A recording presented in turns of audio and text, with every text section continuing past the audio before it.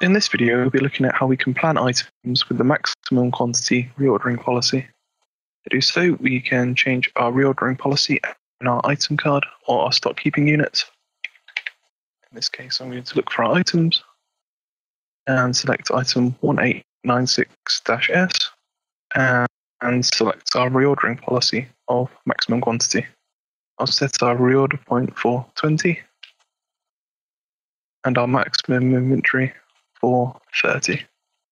This means that we always want to try and keep an inventory stock level of 30 for this item. If we check our inventory, we can see that we currently have 19 in stock with none on purchase orders or sales orders, which means our projected inventory figure will stay at 90. Now when I go to our requisition worksheet and process on our item,